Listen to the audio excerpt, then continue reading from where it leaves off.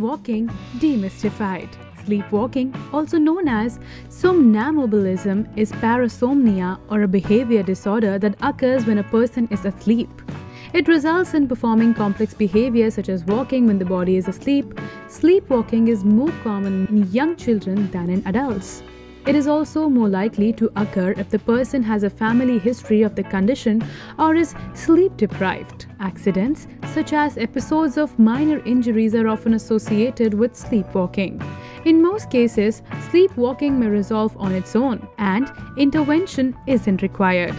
But if the episodes are intense or frequent, active treatment may be necessary. In today's video, we have discussed everything you need to know about sleepwalking, including some crazy facts about sleepwalking. Keep watching! What are the causes of sleepwalking? Sleep researchers are of the opinion that sleepwalking occurs when the person is in a stage of deep sleep and gets partially awoken. This triggers a kind of physical activity, walking, while remaining mostly asleep. Several factors can influence this partial awakening or sleepwalking. Family history and genetics. According to research, there is a clear pattern in which certain people are predisposed to parasomnias, sleep disorders, and particularly sleepwalking. About 61% of children sleepwalk if both their parents do. 47% sleepwalk if either of the parents does, and only about 22% of children sleepwalk whose parents have no history of sleepwalking or sleep disorders. Medications. Some medications which have a sort of sedative effect may trigger people into a type of deep sleep that increases their chance of sleepwalking. Sleep deprivation. Lack of sleep or sleep deprivation is often correlated with an increased chance of sleepwalking. Brain injury. Some conditions that affect the brain, including encephalitis or swelling of the brain, may trigger sleepwalking in people. Restless leg syndrome or RLS. Restless leg syndrome is a type of sleep disorder that triggers a powerful and uncontrollable urge to move limbs and legs when lying down. RLS can also lead to a sleepwalking episode. Stress and trauma. Several types of stress and trauma can trigger a sleepwalking episode and can cause disturbed or fragmented sleep. Such stress and trauma can be physical or emotional. It can also be related to a sudden change, such as traveling somewhere new or sleeping in an unfamiliar place. Alcohol. Drinking excessively in the evening can lead to intoxication and instability in a person's sleep schedule and stages and may elevate the risk of sleepwalking. Obstructive sleep apnea or OSA. Obstructive sleep apnea or OSA is a common sleep disorder. In this case, the airway gets blocked, which results in short lapses in breath during sleep. These short lapses can occur a dozen times while sleeping and cause sleep interruptions or disturbed sleep. This may trigger an intense episode of sleepwalking. In most cases, children who sleepwalk may stop sleepwalking as they grow older. In other cases, they may continue to sleepwalk as adults. And even though most sleep disorders such as sleepwalking starts in childhood, it can begin in adulthood as well. Crazy facts about sleepwalking. Number 1. Sleepwalking is more common than you think. Sleepwalking isn't as rare and uncommon as you think. About 40% of children sleepwalk and about 2 to 3% of adults sleepwalk. Number 2. The person doesn't even remember sleepwalking.